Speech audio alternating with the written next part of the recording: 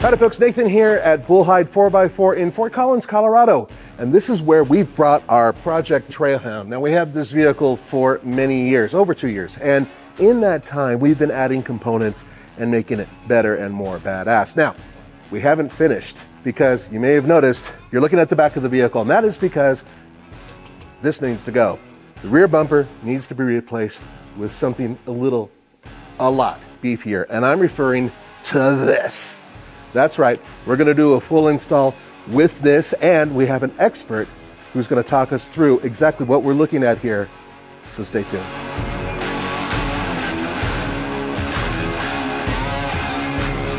I'm here with Nate from AEV. Now, we've worked with Nate several times before on, well, with Trailhound, and the good news is he's here to take us through what we're looking at right here. And what is this? So this is the AEV rear bumper for the Ram 2500s. We also make it for the Ram 3500s, and even the 2500s back when they used to be leaf springs. So on this bumper, it's more off-road capable, just like the front bumper that we gave you for the front of your vehicle. Now we got to upgrade the rear of the vehicle, so when your departure angle on your truck drags on that rock off-road, you don't damage the rear bumper and then damage the bed of your truck. So that's why we have this product here with these giant mandrel bent corners. This is what actually is going to protect the corner of your bed. This bar wraps around right behind the rear tire. And this is what is going to take the brunt of if you drop off a ledge like out in Moab. I know you guys taken this truck out there before. So from over here, from my perspective, that would come down from here. Yep. And would cover this area leading to the bumper. Am I correct? That's correct. That's the most vulnerable area when it comes to off-roading, because this is the furthest point. And a lot of times if you come off an edge, this is what you're tagging. And it looks like you already kind of done that a little bit. I'm going to blame that on Roman entirely. So let's get back to the bumper.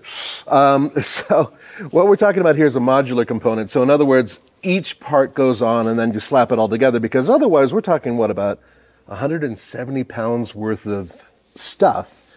And at least this center part goes first, and then you would add the other components onto it. Am I correct? That's correct. There's no free lunch when it comes to strength. So more thickness of steel gives you more strength. More thick steel adds more weight. But if you want to use this truck off-road, you're going to need that extra protection.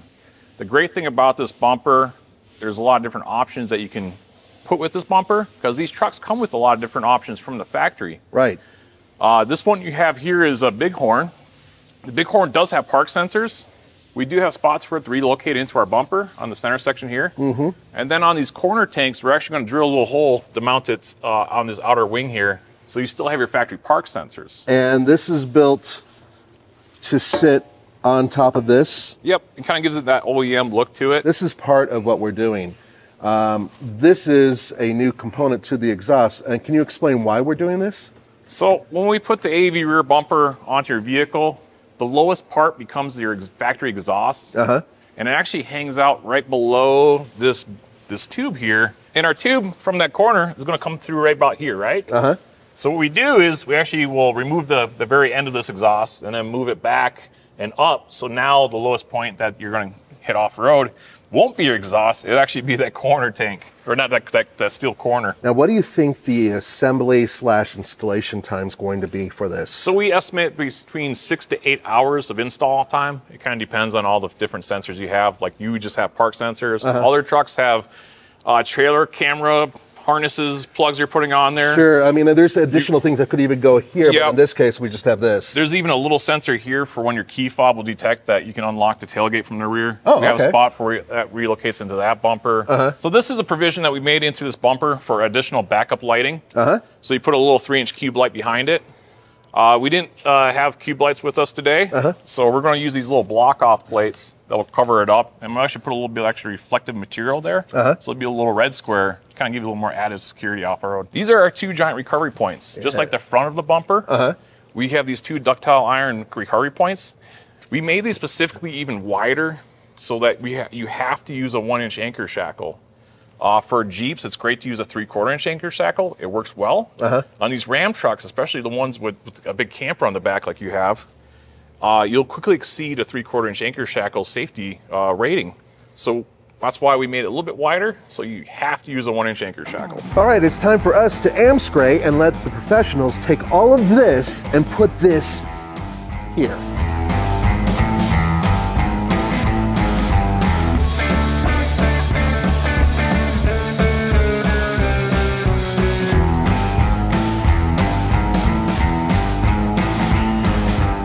Well, as I said earlier, we're in Fort Collins, and this is Bullhide 4x4. So we're gonna go inside, have a look around, and talk to the head honcho. Come on. I'm here with Trevor. Now, Trevor works here, and what do you do here? Yeah, I'm just a parts guy on the front counter. Yeah, just helping people sell stuff and get parts taken care of on their vehicles. Okay. What he's not telling you is that he owns the whole thing. I'm just kidding. But what we want to do is we want to walk around here and talk about the shop. I can clearly see there's some wheels over here. So let's look at the shop real quick as we're going through here and talk about the shop itself. Obviously have all the fancy wheels and tires, some different, styles and brands, stuff that we can carry.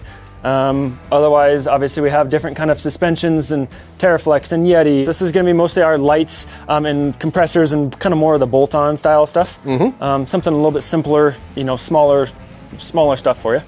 Now, we're here specifically to look at American Expedition vehicles, components that we're about to put onto our truck, right? Yeah. Is there a section for that here? Yeah, we have some of the AEV stuff over here. Obviously, American Expedition vehicles does a lot when it comes to suspension on vehicles. Suspension's real hard to display, right? So we have more of their recovery stuff out on display, have their kind of sections set aside in here, along with the Rotopacks and the Factor 55 Warren, a little bit of everything. But yeah, we have a special spot for AEV stuff. All right, you have 1, 2, 3, 4, what is 6 lifts? There should be 6 lifts. We've got 2 alignment machines. So we're a full service shop. So obviously people know us a lot with the fun stuff, the lift kits, the bumpers and all that kind of stuff, right. The stuff that looks good. But we're full service. So we do anything from motor work to steering and suspension to any of that stuff. So all the guys are very versed in terms of normal diagnostic stuff, along with obviously putting on lift kits and all the fun stuff too.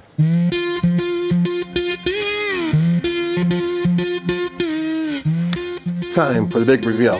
Come on guys, let's have a look. By the way, normally if you're a customer, you don't just go blasting through this door. You have to ask permission. Okay, already right off the bat, you can clearly see how this setup, how it comes underneath to protect this section of the truck. One of the things that I've noticed on the trail, we've seen so many pickup trucks with this section smashed in, so I love seeing that. Oh, beefy. And what they also did, if you look over there, they replaced the light for the license plate with that unit. That's super cool. And finally, the pièce de résistance. Down here. This exhaust used to be down here. So they cut it, and then they replaced it with this, so it's up and out of the way, and this metal bar comes around, protecting it, totally changing the departure angle. Oh, this is awesome. All right, let's get it outside. I cannot wait to show the rest of the guys this thing.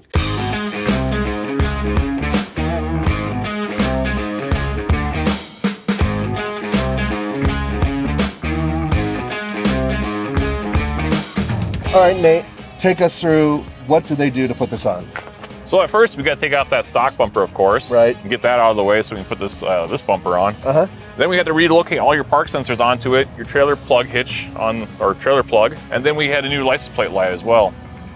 And then after that center section's in place, we attached these recovery points in these corners. You'll see that as the install what we did.